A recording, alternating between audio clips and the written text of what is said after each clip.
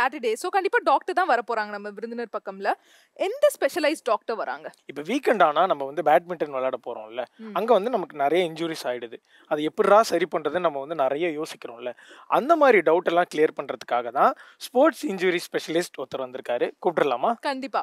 Let's welcome arthroscopy and sports injury specialist doctor Dinesh Loganathan.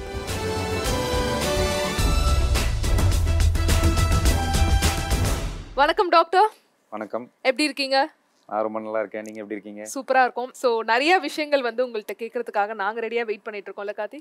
S, கண்டிப்பாக. So நம்ம வந்து ஏதாவது நம்ம ஆச்சரியமா பேசுறேன்னு சொல்லிடாத. இப்பதான் வந்து ஒரு சர்ஜரி முடிச்சுட்டு வந்திருக்காரு. ஸோ ஏதாவது ஜோக் போடுறேன்னு அவர்கிட்ட பேசி எனக்கு சர்ஜரி ஆயிடுச்சு.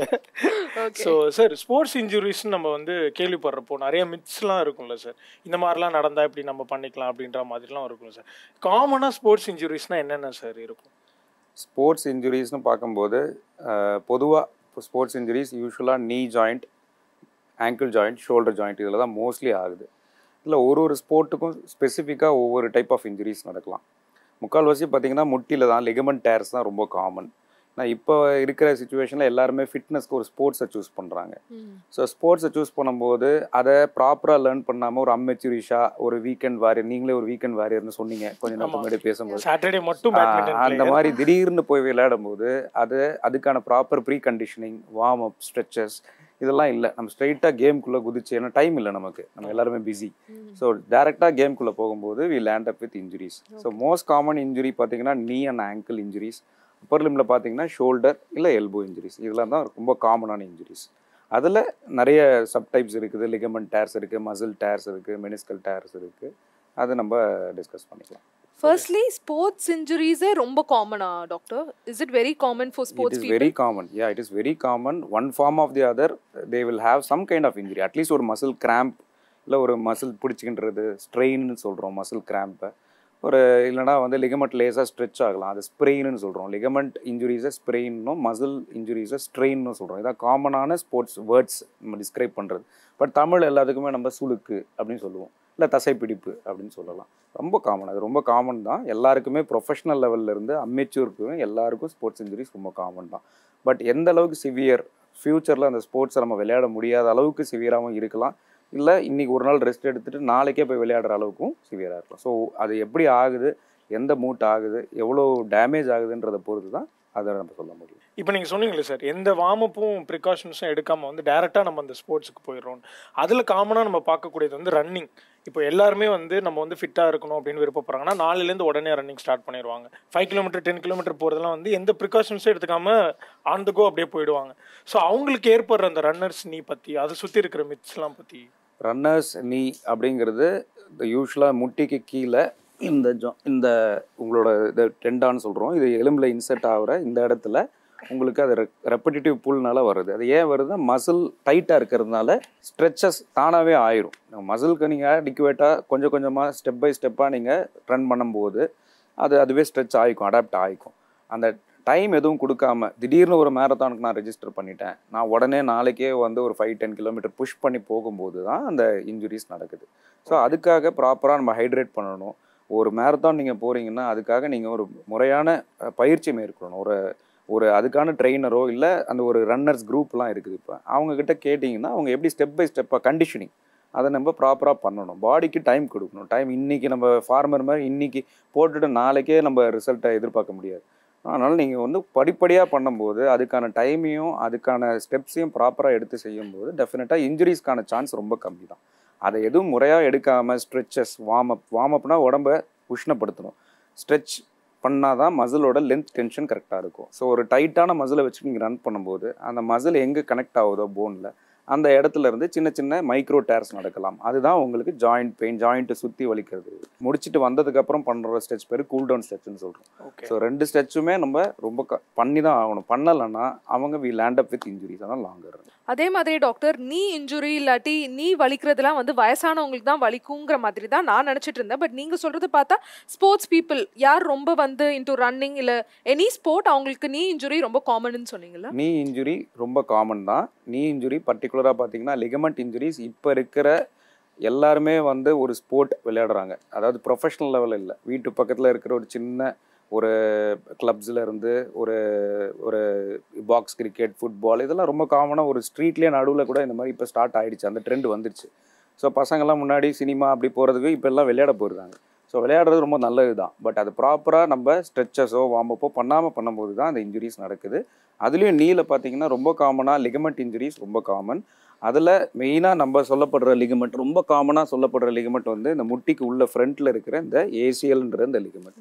இந்த லிகமெண்ட் வந்து டேர் ஆகும்போது உங்கள் தொடை எலும்பும் கால் எலும்பும் கனெக்ட் பண்ணுற முக்கியமான லிகமெண்ட். இது டேர் ஆகும்போது ஒரு எக்ஸ்ரேவோ ஸ்கேனோ எடுத்து, எக்ஸ்ரேல தெரியாது, ஸ்கேன் எடுத்து பார்க்கும்போது நமக்கு இது தெரியும். ஸோ இந்த டேர் ஆயிடுச்சு, நம்மளால் நடக்க முடியுது, நமக்கு ஒன்றும் இல்லைன்னு நினைக்காம ஒரு டாக்டரை கன்சல்ட் பண்ணும்போது, அடிப்பட்ட உடனே ஒரு முட்டி வீங்குது இல்லை நடக்க முடியல அப்படின்ற பட்சத்தில் நம்ம டாக்டரை பார்க்கணும். சில பேருக்கு கால் வந்து ஸ்லிப் ஆகும். இந்த லிகமெண்ட் டேர் ஆச்சுன்னா கால் வந்து இப்படி லைட்டாக ஷேக் ஆகும், இன்ஸ்டெபிலிட்டின்னு சொல்லுவோம். ஸோ அதை ஜவ்வு விட்டு போகிறதுன்னு சொல்கிறோம். ஸோ அந்த மாதிரி டைமில் நம்ம ஒரு ஸ்கேன் எடுத்து பார்த்தா தான் நமக்கு தெரியும். எம்ஆர்ஐ ஸ்கேனில் பார்க்கும்போது உங்களுக்கு அந்த லிகமெண்ட் டேர் ஆகிருக்கிறது தெரியும். ஸோ அது டேர் இருக்கா இல்லையான்றதே நம்ம கண்டுபிடிக்காமல் விட்டுட்டோம்னா அந்த பார்ஷியல் டேர் கூட அவங்க அது கவனிக்காமல் விடும்போது, மேற்கொண்டு நடக்கும்போது, விளையாடும் போது அது டேர் வந்து கம்ப்ளீட் டேராக மாறிடும். அந்த லிகமெண்ட் முட்டிக்குள்ளே, ஏசிஎல்ன்ற லிகமெண்ட் முட்டிக்குள்ளே இருக்கிறதுனால முட்டிக்குள்ளே இருக்கிற ஜாயிண்ட் ஃப்ளூயிட் பட்டு அது சரியாக ஆறாது. ஸோ அதனால் அந்த ஜவ்வு கிழிகிறதுனால கால் வந்து ஷேக் ஆகும். அது நாளடைவில் முட்டிக்குள்ளே அந்த வாஷர், மெனிஸ்கஸ்ன்னு சொல்கிற வாஷர் அடுத்தது கிழிச்சல் வரும். அப்புறம் முட்டி தேய்மானம் வந்துடும். ஸோ அதை டைம்லியாக நம்ம ட்ரீட் பண்ணுறோம், அட்ரஸ் பண்ணுறோம் அப்படின்னா இந்த மாதிரி இன்ஜுரி, சிம்பிள் இன்ஜுரிஸ் வந்து ரொம்ப சிவியராக ஆகாமல் பார்த்துக்கலாம். நம்ம அது இப்போ இருக்கிற லேட்டஸ்ட் டெக்னாலஜியில் இப்போ ஆர்த்ரோஸ்கோப்பின்னு சொல்கிறோம், கீ ஹோல் சர்ஜரிலாம் பண்ணுறோம் நம்ம. ஸோ அந்த லிகமெண்ட் டேர்ஸை சீக்கிரமாக கண்டுபிடிச்சி அதை நம்ம அட்ரஸ் பண்ணுறது மூலம் அந்த எலும்பு தேய்மானம், முட்டி வந்து ஃபுல்லாக தேயாமல் பார்த்துக்கலாம். வயசாகி 60 வயசில் நீங்கள் கேட்ட மாதிரி 60 வயசில் தான் தேயணும்னு அவசியம் இல்லை. சின்ன வயசு ஆளுங்களுக்கு எப்படி தேயுது, இந்த மாதிரி போய் விளையாடும் போது நடக்கிற சின்ன இன்ஜுரிஸை கவனிக்காத விட்டுறதுனால, அதை வச்சுக்கிட்டு அவங்க விளையாடுறதுனால அவங்க பெயின் தேஞ்சதுக்கப்புறம் தான் வர்றாங்க நம்மகிட்ட. ஸோ அந்த ஏர்லி ஸ்டேஜஸில் டயக்னைஸ் பண்ணும்போது நம்ம அதுக்கான ப்ரிகாஷன்ஸ், எக்ஸசைஸ், ஸ்ட்ரென்தனிங் இல்லை அது சர்ஜரியே தேவைப்பட்டாலும் அது ஏர்லியாக பண்ணும்போது அதனால் ஏற்படுற செகண்டரி எஃபெக்ட்ஸான மெனிஸ்கல் டேர்ஸ், ஆர்த்ரைட்டிஸ் இதெல்லாம் நம்ம வராமல் தடுக்கலாம். ஓகே. அண்ட் டாக்டர், இது எம்ஆர்ஐ ஸ்கேன்ல தான் தெரியுமா லிகமெண்ட் டேர், இல்லைனா எக்ஸ்ரேல கூட தெரியுமா? எக்ஸ்ரேல தெரியாது. எக்ஸ்ரேல எலும்புகள் மட்டும்தான் தெரியும். எலும்புகளுக்கு இடையில இருக்கிற இந்த மெனிஸ்கஸ், இந்த லிகமெண்ட்ஸ் எல்லாமே எம்ஆர்ஐ ஸ்கேனில் தான் தெரியும். இப்போ நம்ம ஊரில் ரொம்ப காமனாக ஈஸியாக எடுக்க முடியும் எம்ஆர்ஐ ஸ்கேன். வெளிநாட்டில் மாதிரி ரொம்ப கஷ்டம் கிடையாது எம்ஆர்ஐ ஸ்கேன் எடுக்கிறது, அவ்வளோ ஈஸி கிடையாது. சில பேர்லாம் நேரடியாக போய் ஸ்கேனெல்லாம் எடுத்துக்கிட்டு கூட வராங்க. அந்தளவுக்கு அவேர்னஸ் இருக்குது. எம்ஆர்ஐ சென்டர்ஸ் சென்னை மாதிரி ஒரு மெட்ரோ சிட்டியில் ரொம்ப காமன், ஈஸியாக எடுத்துடலாம். ஸோ அதனால் யோசிக்கிறதுக்கோ அது பின்னாடி வலிச்சா பார்த்துக்கலான்னு சொல்கிற அளவுக்குலாம் இல்லை. எம்ஆர்ஐ ஸ்கேன்லாம் ரொம்ப சீப்பாக எடுக்கிறோம் இப்போ. ஸோ அதனால் கண்டிப்பாக எம்ஆர்ஐ ஸ்கேன் ஒன்று எடுத்து, எக்ஸ்ரே மாதிரி ஒரு எம்ஆர்ஐ ஸ்கேன் எடுத்து பார்க்கறதுல ஒன்றும் தப்பே கிடையாது. ஓகே. அண்ட் லிகமெண்ட் டேர் இல்லாமல் நீல வேறு என்ன மாதிரியான இன்ஜுரிஸ்லாம் வரதுக்கு வாய்ப்புகள் இருக்கு? இன்ஜுரிஸ் நீங்கள் சொன்ன மாதிரி ரன்னர்ஸ் நீ அந்த மாதிரி மசில் டேர்ஸ் வரலாம். அது கொஞ்சம் டைம் கொடுத்தா ரெக்கவர் ஆயிரும்.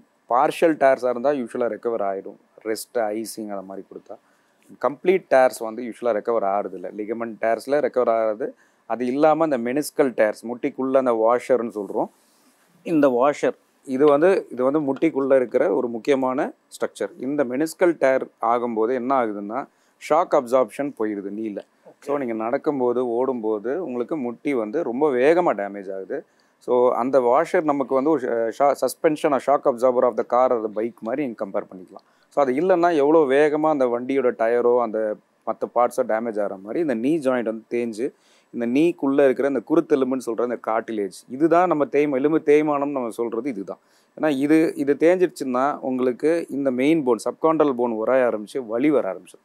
ஸோ இது தேய்கிறது தான் நம்ம எலும்பு தேய்மானம்னு சொல்கிறோம். இது யூஸ்வலாக வயசாகும்போது இயற்கையாக தானாக நடக்கிற விஷயம். இப்போ நம்ம இன்ஜுரி நம்ம கவனிக்காத விடுறதுனால செயற்கையாக அது ஆக்சென்சுவேட்டடாக வருது. 60 வயசில் தேய்கிறது, ஒரு 35-40 வயசில் தேய்கிறதுலாம் நம்ம பார்த்துருக்கோம். ஸோ அந்த நீயை வந்து நம்மளால் இப்போ நீ ரீப்ளேஸ்மெண்ட் பண்ணுற மாதிரி போயிடுது. ஸோ நீ ரீப்ளேஸ்மெண்ட் வயசானவங்களுக்கு பண்ணுற சர்ஜரி. ஸோ இளம் வயசுலேயே இது நமக்கு தேவை வந்துடுது. நீ ரீப்ளேஸ்மெண்ட் அளவுக்கு தேஞ்சு வர்றாங்க அவேர்னஸ் இல்லாததுனால. ஓகே. ஷாக் அப்சார்ப்ஷன் பற்றி சொன்னீங்களா சார்? ஸோ இதை சுற்றி ஒரு ரன்னர்ஸ்க்கு வந்து ஒரு மித்து இருக்குது. தார் ரோட்டில் தான் வந்து எல்லோரும் யூஸ்வல் ரன்னிங் போகிறாங்க. பட் ஆனால் வந்து நம்ம வந்து பீச் மண்ணில் போனால் நமக்கு எதுவும் வராது, அங்கே எவ்வளோ வேணாலும் ஓடலாம் அப்படின்னு சொல்கிறாங்க. அது எந்த அளவுக்கு இது வந்து இப்போ ரொம்ப அவேர்னஸ் இருக்குது. ஆக்சுவலாக நீங்கள் நியூட்டன்ஸ் லா படி ஒரு ஃபோர்ஸ் கொடுத்தீங்கன்னா அதுக்கு ஈக்குவல் அண்ட் ஆப்போசிட் ஃபோர்ஸ் நமக்கு அங்கேருந்து வரும். ஓகே. ஸோ நீங்கள் எந்த அளவுக்கு ஒரு ஹார்டான சர்ஃபேஸில் ரன் பண்ணுறீங்கன்றதை பொறுத்து தான் உங்கள் முட்டியில் ரிட்டன் வர்ற இம்பேக்ட். ஸோ இப்போ உதாரணத்துக்கு ஒரு பார்க்கில் வாக் பண்ணுறது ஒரு பழக்கம் இப்போ.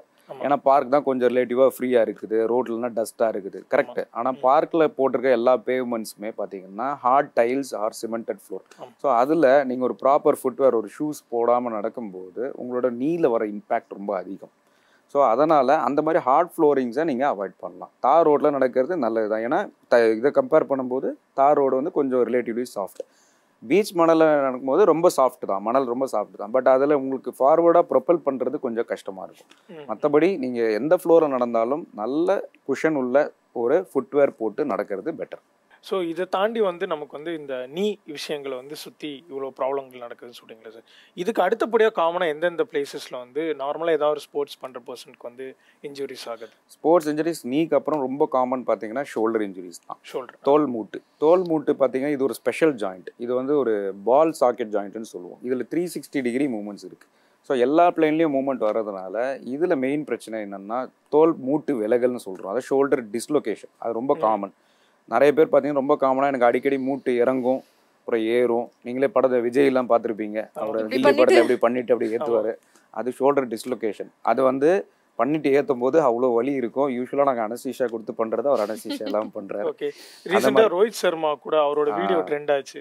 ஒரு ஃபீல்டிங் பண்ணுறப்போ இது டிஸ்லோகேட் ஆன மாதிரி அவர் எடுத்துக்கிட்டாங்க. டிஸ்லொகேஷனுக்கும் அதுக்கும் ஒரு வித்தியாசம் இருக்குது. சப்லக்சேஷன் சொல்கிறோம். சப்லக்சேஷன்னா கொஞ்சம் லேசாக இறங்கி வந்தால் சப்லக்சேஷன். அது வந்து அந்தளவுக்கு பெயின்ஃபுல்லாக இருக்காது. டிஸ்லொகேஷன்னா அந்த ஜாயிண்ட் டோட்டலாக வெளியில் வந்துட்டு உள்ளே இருக்க போகும். யூஸ்வலாக ஒரு ஜாயிண்ட் வெளியில் வந்துருச்சுன்னா அவ்வளோ ஈஸியாக உள்ளே ஏற்ற முடியாது, வலி உயிர் போகும். அது வந்து சினிமாவில் மட்டும்தான் சாத்தியம். அது வந்து ஒரு சிலர் ரொம்ப லூஸான அந்த ரெக்கரண்ட் டிஸ்லொகேஷன் நிறைய முறை விலகி இருக்கும்போது சுற்றி இருக்கிற ஜவ்வுகளும் சதைகளும் எல்லாமே ஸ்ட்ரெச் ஆகிடும். இதுதான் உங்கள் ஷோல்டர் ஜாயிண்ட். இதில் பார்த்தீங்கன்னா உங்களுக்கு உள்ளே வந்து லேப்ரம்னு சொல்கிற இந்த ஷாக் அப்சார்பர் மாதிரி ஒன்று இருக்கும், ஒரு ஜவ்வு இருக்கும். ஸோ அதெல்லாம் கிழிஞ்சாதான் இந்த ஷோல்டர் இந்த மூட்டு வந்து இப்படி வெளியில் வரும். இந்த மூட்டு இறங்கும், இப்படி கீழே இறங்கும். ஸோ இது திரும்ப இது நம்ம உள்ளே இருக்க இறக்கிட்டு இது வச்சுட்டு இதுக்கு அனஸ்தீசியா கொடுத்து வைப்போம். பட் மேற்கொண்டு இது வராமல் இருக்கிறதுக்கு அந்த லேப்ரம் டேர் ஆயிடுச்சுன்னா அதை நம்ம கீஹோல் சர்ஜரி பண்ணி ரிப்பேர் பண்ணிட்டோம்னா இது அடிக்கடி இறங்காமல் இருக்கும். ஷோல்டர் சுற்றி தேய்மானம் வராமல் இருக்கும். அடிக்கடி இறங்கும் போது முட்டு தேய்மானம் வரும், ஷோல்டர் மூட்லேயும் வரலாம். ஸோ அது வராமல் இருக்கிறதுக்கு நம்ம இதை கீஹோல் பண்ணி சரி பண்ணிக்கலாம். ரொம்ப இளம் வயதில் வந்தால். ஒரு நடுத்தர ஒரு ஏஜ் எல்லாருக்கும் பண்ணணுமான்னு கேட்டிங்கன்னா எல்லாருக்கும் தேவையில்லை. ஒரு சிலர்லாம் வந்து இதை ஒரு காமனாக இறங்கினா அவங்களே ஏற்றிட்டு போயிட்டே இருப்பாங்க. ஸோ அவங்க வந்து அவங்களோட ஆக்டிவிட்டி லெவல் ரொம்ப கம்மி, டிமாண்ட்ஸ் ரொம்ப கம்மி. ஸோ அந்த மாதிரி இருக்கும் பட்சத்தில் ஒரு 45-50 இயர்ஸ், ஒரு 55 வயசில் இருக்கும்போது அவங்களுக்கு அது கம்பல்சரியாக பண்ணணும்னு அவசியம் இல்லை. அவங்களுக்கு ஜஸ்ட் இந்த சுற்றி இருக்கிற மசில்ஸை வந்து ஸ்ட்ரென்தன் பண்ணாலே தே கேன் மேனேஜ். ஸ்விம்மர்ஸ்க்கு, ஜிம்னாஸ்டிக்ஸ்லாம் ரொம்ப காமன். ஏன்னா அவங்கள ரொம்ப காமனாக கையை வந்து 360 டிகிரி மூவ் பண்ணுறதுனால இந்த டிஸ்லொகேஷன், சப்லக்சேஷன்ஸ்லாம் ரொம்ப காமன். ஆனால் பெயின்ஃபுல்லாக இருக்கும்போது இல்லை தேய்மானம் வருது அப்படின்ற பட்சத்தில் நம்ம அது ஏர்லியாக சரி பண்ணிட்டா நல்லது. ஸோ இது வந்து நம்ம ஒரு யங் பீப்புளுக்கு இப்போ நீங்கள் சொல்லிட்டீங்க அது வரலாம் வராமல் போகலாம். ஸோ சில அவங்களுடைய ஹெல்த் எப்படி இருக்குன்றதை பொறுத்து இருக்குன்ற மாதிரி சொல்லியிருந்தீங்க. ஸோ வயசானவங்களுக்கு இது எந்த மாதிரியான விஷயங்கள் காமனாக நடக்குது? வயசானவங்களுக்கு யூஸ்வலாக மூட்டு விலகும் போது நம்ம ஒரு யங் பேஷண்ட்டுக்கு லேப்ரம் டேர் ஆகி தான் மூட்டு விலகும். ஆனால் வயசானவங்களுக்கு லேப்ரம் டேரை விட மேலே அந்த கஃப், ரொட்டேட்டர் கஃப், அந்த மசில் தசைநாருன்னு சொல்கிறோம், அதுவே கிழிஞ்சு போயிடும். ஏன்னா இதை விட அது ரொம்ப வீக்காக இருக்கும் அவங்களுக்கு, வயசானவங்க. ஸோ அது டேர் ஆகும்போது அது தானாக ஆறும் தன்மை இல்லை. ஏன்னா அது டேர் ஆகிடுச்சுன்னா கையை அவங்களால தூக்க முடியாது. ஸோ அது வந்து ஜவ்வில் அடிபட்டுருக்குது, இது கொஞ்ச நாளில் சரியாயிடும் நாங்கள் விட அந்த மசில் வந்து டேர் ஆகி உள்ளே போயிட்டே இருக்கும், ரிட்ராக்ட் ஆகிடும். ஸோ ஃப்யூச்சரில் அதை நம்ம இழுத்து கொண்டு வந்து தைக்க முடியும். ஸோ வயசானவங்களுக்கு நம்ம எதை உடனடியாக பண்ணணும்னா உடனடியாக அடிபட்டு எக்ஸ்ரே எடுத்து பார்த்து ஒன்றும் இல்லைன்னா உடனடியாக ஒரு ஸ்கேன் எடுத்து பார்த்துறது நல்லது. ஏன்னா தசைநாறு கட் ஆகும்போது அது சீக்கிரமாக தையல் போட்டால் நம்ம கீஹோல் சர்ஜரி பண்ணி சரி பண்ணால் அவங்களுக்கு ஃப்யூச்சரில் பழைய மாதிரி கையை நார்மலாக தூக்கலாம், இறக்கலாம். அதை விட்டுட்டோம்னா, ஏர்லியாக விட்டுட்டோம்னா நல்லா உள்ளே போயிடும். அதுக்கப்புறம் ஃப்யூச்சரில் அது சர்ஜரிக்கல் ரிசல்ட்ஸும் அந்தளவுக்கு நல்லா இருக்காது, இர்ரிப்பேரபிள் கஃப் டேராக மாறிடும். ஸோ அதனால் வயசானவங்கனாலும் நம்ம உடனடியாக ஸ்கேன் எடுக்கணும். ஏன்னா அவங்களுக்கு பாதிக்கப்பட போகிறது லேப்ரம் கிடையாது, அதாவது இந்த ஜவ்வு கிடையாது, மசிலே டேர் ஆகிருக்கும். ஓகே. அதே மாதிரி டாக்டர், என்னென்ன ஸ்போர்ட்ஸுக்கு என்னென்ன மாதிரி இன்ஜுரிஸ் வந்து ரொம்ப காமன்? நீங்கள் லைக் ஸ்விம்மர்ஸ்க்கு இது வரலாம், கிரிக்கெட்டர்ஸ்க்கு இது வரலாம்னு சொன்னீங்கல்ல, மெயினாக என்னென்ன மாதிரி ஸ்போர்ட்ஸுக்கு காமனான இன்ஜுரிஸ் வரும்? உதாரணத்துக்கு இப்போ football பிளேயர்ஸ்க்கு mostly lower Lim injuries ரொம்ப காமன். அதுவும் ஏசிஎல் டேர், மற்ற ஜவ்வுகள் ஏசியல் தவிர மற்ற லிகமெண்ட் டேர்ஸும் ரொம்ப common, meniscal tears common. So முட்டி ரொம்ப காமன். மெயினாக கீழே பார்த்தீங்கன்னா நம்ம ஆங்கிள் ஜாயிண்ட், நம்ம கணுக்கால் பாதம் இருக்கு இல்லையா, அந்த மூட்டுலேயும் ரொம்ப காமனாக ஸ்ப்ரெயின்ஸ், அது ரொம்ப காமனாக ஸ்போர்ட்ஸ் இன்ஜுரியும் இல்லாமல் ரொம்ப காமனாக ஒரு மேடு பள்ளத்தில் கால் வச்சிட்டாலோ, இல்லை ஒரு பைக்கை லேசாக ஸ்லிப் ஆகி விழுந்துட்டிங்கனாலோ, இல்லை ஒரு படியிலேருந்து ஸ்லிப் ஆகிட்டாலோ இந்த கால் ட்விஸ்ட் ஆகுறதுன்றது ரொம்ப காமன். அது ஆங்கிள் ஸ்ப்ரெயின்னு சொல்கிறோம். அதுவும் உங்களுக்கு லிகமெண்ட் டேர் ஆகும். பட் 90 to 95% ஆங்கிள் ஸ்ப்ரெயின்ஸ் வந்து தானாக சரியாயிடும். ஆனால் டைம்லேயே டாக்டர் பார்த்து ஒரு மாவு கட்டோ இல்லை ஒரு பெல்ட்டோ ஒன்று போட்டு அதை இமோபிளைஸ் பண்ணிட்டோம்னா அது ஹீல் ஆகிக்கும். ஸோ நீ ஜாயிண்ட் தவிர ஆங்கிள் ஜாயிண்ட்லேயும் இன்ஜுரிஸ் ஆகலாம். கான்டாக்ட் ஸ்போர்ட்ஸ்ன்னு சொல்லப்படுற இந்த ஃபுட்பால், வாலிபால், இந்த மாதிரி ஸ்போர்ட்ஸில் கிரிக்கெட்டர்ஸ், பேட்மிண்டன், டென்னிஸ், இந்த மாதிரி அப்பர் லிம் ரேக்கெட் ஸ்போர்ட்ஸ்ன்னு சொல்கிறோம். ஸோ இதில் மெயினாக வந்து ஷோல்டர், எல்போ ஜாயிண்ட்லேயும் இந்த மசில்ஸ் கனெக்ட் ஆகிற இந்த பகுதியிலலாம் வந்து உங்களுக்கு சின்ன சின்ன டேர்ஸ் ஆகலாம். பட் இதெல்லாம் பெரும்பான்மையாக ஃபிசியோதெரப்பி, எக்ஸசைஸ் இதுலேயே வந்து உங்களுக்கு நார்மல் ஆகிடும். மெயினாக வந்து முக்கியமான விஷயம் பார்க்க வேண்டியது இந்த தோல் மூட்டு இறங்குறது, இந்த மசில் டேர் ஆகிறது, முட்டியில் ஜவ்வு, meniscus, ligament tears, muscle meniscal tears, இதெல்லாம் தான் நம்ம ஏர்லியாக டயக்னோஸ் பண்ணி நம்ம பண்ணணும். இல்லைனா அது ஃப்யூச்சரில் அவங்க ஸ்போர்ட்ஸ் இன்ஜுரி அவங்க கெரியரே பாதிக்கும். இல்லை ஒரு வீக்கெண்ட் வாரியராக இருந்தாங்கன்னா அவங்களுக்கு ஃப்யூச்சரில் அதை விளையாட முடியாமல் போகலாம். அதே மாதிரி நெக் இன்ஜுரிஸ் எவ்வளோ காமன் டாக்டர்? இப்போ இருக்கிற ஐடி ரெவல்யூஷனில், அதுவும் கோவிட் டைமில் ஒர்க் ஃப்ரம் ஹோம் நீங்களே பார்த்துருப்பீங்க. நெக்கு வந்து எல்லாருமே இன்வேரியபிளாக புவர் பாஸ்டர், கழுத்து அப்படி முன்னாடி தான் வச்சுக்கிறாங்க. ஒர்க் பண்ணும்போது அவங்களோட ஒர்க்கோட கான்சன்ட்ரேஷனில் அவங்க தானாக அப்படி உள்ளார போயிடுறாங்க. ஸோ கழுத்து வந்து நெக் ஸ்ட்ரெயின்றது ரொம்ப காமன், ரொம்ப ரொம்ப காமன். ஐடி ஃபீல்டில் நான் பார்க்குற ஓபியில் 50% நெக் அண்ட் பேக் பெயின் தான். ஸோ அதனால் அவங்களுக்கு வந்து தே ஷுட் நோ. இதுக்கெல்லாம் வந்து மோஸ்ட்லி சர்ஜரிஸ்லாம் தேவைப்படுறது. மோஸ்ட்லி போஸ்டர் கரெக்ஷன், அதுக்குன்னு போஸ்டர் கரெக்ஷன் பெல்ட்ஸ் வருது, அந்த மாதிரி பண்ணலாம். இல்லை நேச்சுரல் பெல்ட்ஸான மசில்ஸை நம்ம வந்து ஸ்ட்ரென்தன் பண்ணலாம். ஃபிசியோதெரப்பி, நிறைய எக்ஸசைசஸ் இருக்குது. இந்த மாதிரி சில பேசிக் பயிற்சிகள் அது மாதிரி பண்ணலாம். பில்லோ, ரொம்ப பெரிய தலகாணி போட்டு படுக்கிற பழக்கம் உண்டு நிறைய பேருக்கு. ஸோ அந்த தலகாணி ரொம்ப பெருசாக போடும்போது கழுத்து ரொம்ப பெண்ட் ஆகும் படுக்கும்போது. ஸோ அதனால் காலையில் தூங்கி எழுந்துக்கு போது நெக் ஸ்ட்ரெயின் ஆகும். ஸோ அந்த மாதிரி தலகாணி தின்னா போட்டுக்கலாம், ரொம்ப வெயிட்டு தூக்காமல் பார்த்துக்கலாம். இந்த மாதிரி பண்ணும்போது நெக் ஸ்ட்ரெயினை நம்ம அவாய்ட் பண்ணலாம். சிமிலர்லி பேக் பெயினுக்கும் நீங்கள் நல்லா சாஞ்சு, நல்லா ஒரு 120-130 டிகிரியில் சாஞ்சு உட்காரும்போது உங்களுக்கு பேக் ஸ்ட்ரெயின் ஆகிறதில்ல. பேக்கை சப்போர்ட் இல்லாமல் இப்படி குனிஞ்சு உட்காரதான் தான் இருக்கிறதுலே ரொம்ப டேஞ்சரஸ். ஸோ நல்லா சாஞ்சு உட்காரணும். தரையில் உட்காந்து எழுந்துக்கும் போது வெயிட்டை தூக்கும்போது ஸ்குவாட் பண்ணி எடுக்கணும், அப்படியே குனிஞ்சு எடுக்கிறது, இந்த மாதிரி சில ஆக்டிவிட்டீஸ் அவாய்ட் பண்ணலாம். பைக் ஓட்டுறது, ரொம்ப லாங் டிஸ்டன்ஸ் பைக்ஸ் ஓட்டுறதை தவிர்க்கலாம். இந்த மாதிரி பண்ணும்போது உங்களுக்கு பேக் வந்து ஸ்ட்ரெயின் ஆகாமல் பார்த்துக்கலாம். நீங்க அதை சொல்றப்பே நானும் இவங்களும் பின்னாடி லைட்டா உஷாராயிட்டோம். இப்போ நம்ம வீட்டில் வந்து அம்மாவோ இல்லை பாட்டியோ வந்து அவங்க டெய்லி அவங்களுடைய வீட்டு வேலைகள் எல்லாமே செஞ்சுட்டு இருப்பாங்க, ஆக்டிவாக இருப்பாங்க. ஆனால் ஒரு ஸ்டேஜில் திடீர்னு அவங்களுக்கு வந்து அந்த ஆர்த்தரைட்டிஸ் கம்ப்ளைண்ட் வந்துட்டே இருக்கும். நல்லா இருந்தவங்க எந்த சிம்டம்ஸும் இல்லை, ஆனால் திடீர்னு பார்த்தா அவங்களுடைய கையெல்லாம் ரொம்ப கொஞ்சம் இதாகிற மாதிரி இருக்கும், அவங்களால தூக்கவும் முடியாது. பட் அந்த விஷயத்தை எப்படி நம்ம ஏர்லியாக வந்து டயக்னோஸ் பண்ணலாம் சார்? ஆர்த்தரைட்டிஸில் மெயினாக காமனான ஆர்த்தரைட்டிஸ் 2 வகையான ஆர்த்தரைட்டிஸ். ஒன்று வந்து முடக்குவாதம் சொல்கிற ருமட்டாய்டு ஆர்த்தரைட்டிஸ், அதுதான் கை கால்களை பாதிக்கும். அது வந்து இயர்லியாக டயக்னோஸ் பண்ணுறதுன்னா, காலையில் எழுந்த உடனே கை கால்லாம் ரொம்ப இறுக்கமாக இருக்கும், டைட்டாக இருக்கும், வலிக்கும்.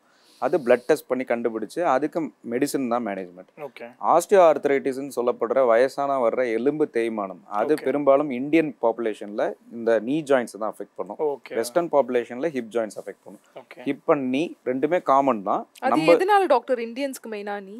இந்தியன் ஸ்குவாட் பண்ணுவாங்க, நம்ம இந்தியன் டாய்லெட் யூஸ் பண்ணுறோம். ஸோ அதனால் நம்ம ஸ்குவாட் பண்ணி தரையில் உட்காந்து பண்ணுற பழக்கங்கள், சில பேர் தரையில் உட்காந்து சாப்பிடுவோம், தரையில் உட்காருவோம், எல்லா காய்கறி கட் பண்ணுறது தரையில் உட்காந்து கட் பண்ணுவாங்க, அது ஒரு பழக்கம் இந்தியன்ஸ்க்கு. ஸோ அதனால் வந்து நம்மளோட நீ ஜாயிண்ட் தான் நான் இந்தியா பொறுத்த வரைக்கும் ரொம்ப காமனாக தெரியுது. ஹிப் ஜாயிண்ட் வந்து செகண்ட் காமனாக தெரியுது, அவ்வளோதான். ரெண்டும் தெரியுது. வெஸ்டர்னர்ஸ்க்கு ஹிப் ஜாயிண்ட் தான் மெயினாக தெரியுது.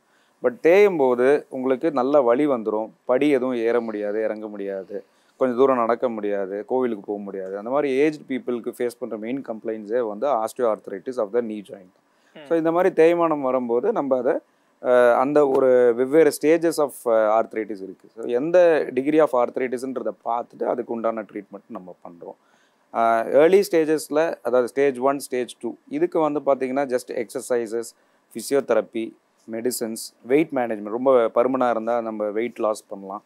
ஸோ முட்டி சுற்றி பெல்ட்ஸ் அந்த மாதிரி இருக்குது. இந்த மாதிரி பண்ணி ட்ரை பண்ணி, இல்லைனா இன்ஜெக்ஷன்ஸ் மாதிரி கூட கொடுக்கலாம். முட்டிக்குள்ளே போடுற மாதிரி சில பிஆர்பி இன்ஜெக்ஷன் சொல்கிறோம், பிளேட்லெட் இன்ஜெக்ஷன் சொல்கிறோம், அப்புறம் ஜெல் இன்ஜெக்ஷன்ஸ் வருது, விஸ்கோ சப்ளிமெண்ட்ஸ்னு சொல்கிறோம். ஸோ அது மாதிரி போடலாம். ஸ்டெம் செல் இன்ஜெக்ஷன்ஸ்லாம் வருது இப்போ.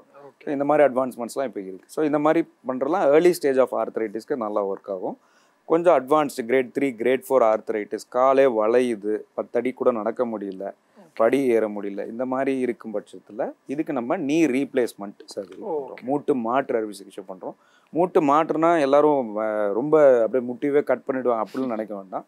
அந்த தேஞ்ச பகுதிகள் எல்லாத்தையும் ரிமூவ் பண்ணிவிட்டு செயற்கையாக ஒரு மெட்டல் இம்ப்ளான்ட் பொருத்திடுவோம். அது மெட்டலும் இது பண்ணுறது மூவ் பண்ணுறதுனால உங்களுக்கு வலி இருக்காது. அது ஒரு 15 to 20 years ஆவரேஜாக வருது அது. ஸோ அது மூட்டு மாற்று அறுவை சிகிச்சைன்றது ஒரு கிஃப்ட் ஆக்சுவலாக. அது பண்ணுறது ரொம்ப நல்லது. ஆனால் செலக்டட் பீப்புள் கரெக்டாக யாருக்கு எவ்வளோ தேயுதுன்றதை பார்த்துட்டு ஃபுல்லாக தேஞ்சவங்களுக்கு பண்ணால் நல்ல ரிசல்ட் இருக்கும். ஆனால் ஏர்லியாக பண்ணுவோம். கால் ரொம்ப வளைஞ்சி நடக்க முடியாத ஸ்டேஜில் பெட்டடாக போயிட்டு பண்ணிவிட்டு எனக்கு வலிக்குது, எனக்கு சரியாகலை, ஆப்ரேஷன் பண்ணான்னு நம்ம எதிர்பார்க்க முடியாது. ஹிப் ஜாயிண்ட் ரீப்ளேஸ்மெண்ட் சர்ஜரி பற்றி சொல்லுங்கள் டாக்டர். ஹிப் ஜாயிண்ட் ரீப்ளேஸ்மெண்ட் வந்து நம்ம ஊரில் நான் முன்னே சொன்ன மாதிரி ரொம்ப காமன் கிடையாது. ஹிப் ஜாயிண்ட் ரீப்ளேஸ்மெண்ட் வந்து பண்ணுறோம். எலும்பு தேய்மானம் வந்தால் வயசானவங்களுக்கு நம்ம பண்ணுறோம். இப்போ போஸ்ட் கோவிடில் பார்த்திங்கன்னா நிறைய யங் பேஷண்ட்ஸ்க்கே பார்த்திங்கன்னா, யங் மேல்ஸ்க்கே பார்த்திங்கன்னா ஏவாஸ்குலர் நெக்ரோசிஸ்ன்னு சொல்கிற ஏவிஎன்னு சொல்லப்படுற ரத்த ஓட்டம் குறைதல், அதனால் செகண்டரியாக எலும்பு தேயுது. இது எதனால் தேயுதுன்னா ஸ்டீராய்ட்ஸ் அதிகமாக பயன்பாட்டுக்கு வந்ததுனால இந்த ஸ்டீராய்ட்ஸ் யூஸ் பண்ணும்போது ரத்த ஓட்டம் கொஞ்சம் பாதிக்கப்பட்டு அந்த இடுப்புக்கு போகிற ரத்த ஓட்டம் பாதிக்கப்படும் போது எலும்பு வந்து ஷ்ரிங்க் ஆகி தேய்மானம் வருது. ஸோ அப்படி இருக்கும்போது யங் பேஷண்ட்ஸ்க்கே கூட இப்போலாம் ஹிப் ரீப்ளேஸ்மெண்ட் பண்ணுறோம். ஏன்னா ஹிப் ரீப்ளேஸ்மெண்ட் வந்து நீ ரீப்ளேஸ்மெண்ட் சர்ஜரியை விட இன்னும் லைஃப் அதுக்கு அதிகம். ஸோ ஹிப் ரீப்ளேஸ்மெண்ட் தாராளமாக பண்ணலாம். ஸோ ஹிப் ரீப்ளேஸ்மெண்ட் யங் பேஷண்ட்ஸுக்கே கூட பண்ணுறோம். இப்போ லேட்டஸ்ட்டாக ceramic on poly, ceramic on metal, இந்த செராமிக் இம்ப்ளான்ட்ஸ்லாம் யூஸ் பண்ணும்போது இன்னும் லைஃப் ரொம்ப அதிகமாக இருக்குது. முன்னாடி வந்து மெட்டல் ஆன் பாலின்னு சொல்லுவோம், அந்த மாதிரி கருவி தான் பொருத்திட்டு இருந்தோம். இப்போ செராமிக் ஆன் பாலி போடும்போது அதோட லைஃப் வந்து 25 to 30 years வரைக்கும் நல்லா இருக்காங்க. ஸ்போர்ட்ஸ்லையும் இன்வால்வ் ஆகிறாங்க. ஸோ தைரியமாக ஹிப் ரீப்ளேஸ்மெண்ட்லாம் பண்ணிக்கலாம். ஸோ நம்ம ஊரில் சென்னையில் வந்து பண்ண முடியாத சிகிச்சையே கிடையாது. இன்ஃபேக்ட் வெளிநாட்டிலேருந்து வந்து இங்கே வந்து பண்ணிட்டு போகிறாங்க. காஸ்ட்டு குவாலிட்டி, காஸ்ட் குவாலிட்டி ரெண்டு, cost effective as well as quality. Okay. And இதே மாதிரி சர்ஜரி பண்ணி முடிச்சதுக்கு அப்புறமா என்ன மாதிரி ப்ரிகாஷன்ஸ் அவங்க எடுத்துக்கணும், இல்லை நார்மலாகவே இருக்கலாமா? ஹிப் ரீப்ளேஸ்மெண்ட் பொறுத்தவரையில் ஸ்குவாட்டிங் நாங்கள் யூஸ்வலாக தரையில் உட்காந்து எழுந்துக்கிறது அலோவ் பண்ணுறதில்ல. அதுக்காக பண்ண முடியாதான்னு கிடையாது, கண்டிப்பாக பண்ண முடியும். இப்போல்லாம் டியூயல் மொபிலிட்டின்னு சொல்கிற ரொம்ப அட்வான்ஸ்ட் ஹிப் ரீப்ளேஸ்மெண்ட் கருவி வந்துடுச்சு. உங்கள் நார்மல் ஹிப்பில் கூட ஒரு இடத்துல தான் மூவ் ஆகும், பால் அண்ட் சாக்கெட். டியூயல் மொபிலிட்டியில் 2 இடத்துல மூவ் ஆகும். ஸோ எலும்பு புரை நோய் வந்து ரொம்ப அட்வான்ஸாக இருந்தால் அங்கே 2 ஹிப் ஜாயிண்ட் இருக்கிறதுக்கு சமம். ஸோ 2 இடத்துல மூவ் ஆகிறதுனால உங்களால் ஃபுல்லாக பெண்ட் பண்ணி கம்ப்ளீட்டாக காலை சப்பளங்குள்ளே போட்டு உட்கார முடியும். பட் எவ்வளோக்கு எவ்வளோ நம்ம கம்மியாக அதை தேய்க்கிறோமோ அவ்வளோக்கு எவ்வளோ அதோட லைஃப் அதிகமாக இருக்கும். ஸோ அதனால் ஹிப் ரீப்ளேஸ்மெண்ட், நீ ரீப்ளேஸ்மெண்ட் ரெண்டுமே நம்ம பண்ணலாம். பட் ப்ரிகாஷன்ஸ் பார்த்திங்கன்னா ஹிப்புக்கு ஸ்குவாட் பண்ணாமல் இருக்கிறதுக்கு, நீக்கு வந்து அதே தான், ஸ்குவாட் பண்ணாமல் இருந்தீங்கன்னா உங்களுக்கு தேய்மானம் அது. பட் ஆனால் இப்போ ஹை ஃப்ளெக்ஷன் நீஸ்ன்னு சொல்கிற ரொம்ப ஃபுல்லாக மடிக்கக்கூடிய அளவுக்கு நம்ம ப்ராசஸஸ் டிசைன்லேயே வந்துடுச்சு. ஸோ அதனால் பெரிய ரெஸ்ட்ரிக்ஷன்லாம் கிடையாது. தைரியமாக எந்த இது பண்ணால் அது பண்ண முடியாது, நீ ரீப்ளேஸ்மெண்ட் பண்ணால் என்னால் வந்து படி ஏற முடியாது அப்படிலாம் கிடையாது. இப்போ நாங்கள் இன்ஃபேக்ட் படி ஏற சொல்கிறோம், ஒரு எக்ஸசைஸ்க்காக ஏற சொல்கிறோம். மசில் வந்து நல்லா ஃபங்க்ஷன் ஆகும். இன்னும் வந்து அவங்களுக்கு மசில் பவர் கூடினா இன்னும் அவங்க வெயிட் லாஸ்லாம் ஈஸியாக பண்ணிடலாம்னு சொல்லி நாங்கள் இன்ஃபேக்ட் ஹிப் ஒரு எக்ஸசைஸாக ஏற சொல்கிறோம். ஸோ பெரிய ரெஸ்ட்ரிக்ஷன்லாம் இது பண்ணக்கூடாது அது பண்ணக்கூடாது அப்படின்ற பயமே வேண்டாம். தைரியமாக ஹிப் அண்ட் நீ ரீப்ளேஸ்மெண்ட் பண்ணிக்கலாம். அண்ட் டாக்டர், ஆஸ்ட்ரியோபோரோசிஸ்னா என்ன? ஆஸ்ட்ரியோபோரோசிஸ் தமிழில் ப்ராப்பர் தமிழில் சொல்லணும்னா எலும்பு புரை நோய்னு சொல்லலாம், இல்லை எலும்பு மெலிதல்னு சொல்லலாம். ஆஸ்டியோபோரோசிஸ்னால் எலும்பு வயசாகும்போது அந்த உங்களுக்கு போனோட திக்னஸ் கம்மியாகுது, இதுதான் ஆஸ்டியோபோரோசிஸ். ஏன் கம்மியாகுது? போன் மாஸ்ன்னு சொல்கிறோம். போன் மாஸ் கம்மியாகுது. போனோட மாஸ் ஏன் கம்மியாகுதுன்னா, இப்போ ஃபீமேல்ஸ்க்கெலாம் பார்த்தீங்கன்னா போஸ்ட் மெனோபாசல் 50 இயர்ஸ்க்கு மேலே பார்த்தீங்கன்னா ஹார்மோன்ஸ்லாம் கம்மியாகிறதுனால அந்த கால்சியம் எலும்பில் படிகிறதும் அது எலும்பு அதுலேருந்து அரிக்கப்படுறதும் அந்த மொத்த மெட்டபாலிக் ப்ராசஸே ஸ்லோ டவுன் ஆகிறதுனால எலும்பு புரை, அதாவது எலும்பு வந்து தின் அவுட் ஆகிறதுனால ஆஸ்டியோபோரோசிஸ். இதனால் என்ன பயப்படணும் நம்ம அப்படின்னா, ஆஸ்டியோபோரோசிஸ் அதிகமாக வர வர, அதாவது போன் மாஸ் கம்மியாக பென்சில் மாதிரி ஆகிடும் போன். ஒரு ஈஸியாக கீழே விழுந்தாங்க இல்லை கையை ஊனி எழுந்துக்கிறாங்கனாலே எலும்பு வந்து உடையும், ஃப்ராக்சர் ஆகும். ஸோ இதனால தான் இதை பற்றி நம்ம ரொம்ப கவனமாக இருக்கணும். ஆஸ்டியோபோரோசிஸ் வராமல் நம்ம எப்படி பார்த்துக்கலாம் அப்படின்னா, நம்ம வெயிட் ப்ராப்பராக மேனேஜ் பண்ணணும். நமக்கு நல்ல கால்சியம், விட்டமின், அந்த மாதிரி விட்டமின் டி பர்டிகுலராக சன்லைட்லேயே கிடைக்கிது நமக்கு. ஸோ அதெல்லாம் நம்ம எக்ஸ்போஸ் ஆகணும்.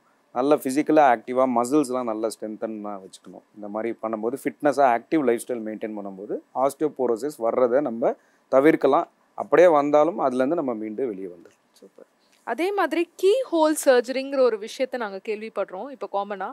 கீ ஹோல் சர்ஜரினா என்ன? கீ ஹோல் சர்ஜரி தான் ஆர்த்ரோஸ்கோப்பி. இவ்வளோ நேரம் நான் சொன்ன இந்த லிகமெண்ட் இப்போ எல்லாமே கீ ஹோலில் தான் பண்ணுறோம். லிகமெண்ட் சர்ஜரிஸ் பெரும்பாலான லிகமெண்ட் சர்ஜரிஸ் நீ அண்ட் ஷோல்டரில் கீ ஹோலில் தான் பண்ணுறோம். லேப்ரோஸ்கோப்பி கேள்விப்பட்டிருக்கீங்களா? லேப்ரோஸ்கோப்பின்றது வயத்தில் ஹோல்ஸ் போட்டு பண்ணுறது லேப்ரோஸ்கோப்பி. அதே போல் ஜாயின்ஸில் ஹோல்ஸ் போட்டு பண்ணுறது பேர் ஆர்த்ரோஸ்கோப்பி. அதுதான் கீ ஹோல் சர்ஜரி. இப்போ ஷோல்டர் மூட்டு விலகிறது, முட்டியில் வந்து உள்ள ஏசியல் சர்ஜரி, மெனிஸ்கஸ் சர்ஜரி எல்லாமே இப்போ கீ ஹோலில் தான் பண்ணுறோம். ஏன்னா கீ ஹோலுக்கும் ஓப்பனுக்கும் ஒரு பெரிய வித்தியாசம் இருக்குது. கீ ஹோலில் பண்ணும்போது உங்களுக்கு ஒரு 5 mm இன்சிஷன், 2 சின்ன ஹோல்ஸ் போட்டு ஒன்றுத்தில் கேமராவில் பார்த்து இன்னொன்றுத்தில் நம்ம ஒர்க் பண்ணி அந்த லிகமெண்ட்டை திரும்ப அப்படியே தச்சு சரி பண்ணிடலாம். ஸோ அப்படி பண்ணும்போது ரெக்கவரி ரொம்ப குயிக்காக இருக்குது. போஸ்ட் ஆப்ரேட்டிவ் பெயின் இல்லை, இன்ஃபெக்ஷன் ரொம்ப கம்மி. ஸோ பேஷண்ட்ஸும் வந்து குயிக்காக டே கேராகவே பண்ணுறோம். காலையில் அட்மிட் ஆகி நைட்டு, முன்னாடிலாம் அட்மிஷன் ஆகி ஒரு வாரம் 10 நாள் ஹாஸ்பிட்டலில் வச்சுருப்போம். இப்போ அவ்வளோ அவசியம் இல்லை. ஆன்டிபயோட்டிக் யூசேஜ் இல்லை, பெயின் கில்லர் யூசேஜ் கம்மியாகுது. ஸோ பேஷண்ட்ஸும் வந்து தேர் very happy. So key whole surgery is really a revolution in orthopaedics. இப்போ ஆர்த்ரோஸ்கோப்பி, அதாவது கீ ஹோல் சர்ஜரி வந்து ஷோல்டர், நீ மட்டும் இல்லாமல் எல்லா ஜாயின்ட்ஸ்க்கும், எல்போ, ரிஸ்ட், ஆங்கிள் கூட நம்ம பண்ணுறோம் செலக்டட் இண்டிகேஷன்ஸ்க்கு. பட் பெரும்பாலும் நீ அண்ட் ஷோல்டர் சர்ஜரிஸ் தான் கீ ஹோலில் இப்போ பண்ணுறோம். நீங்கள் வந்து சொன்ன ஒரு விஷயம் வந்து ரொம்ப சந்தோஷமாகவும் பெருமையாகவும் இருந்துச்சு. லைக் ஃபாரின்லேருந்துலாம் வந்து நம்ம சென்னையில் வந்து ட்ரீட்மெண்ட் பண்ணுறாங்க. அது பேர் மெடிக்கல் டூரிசம்.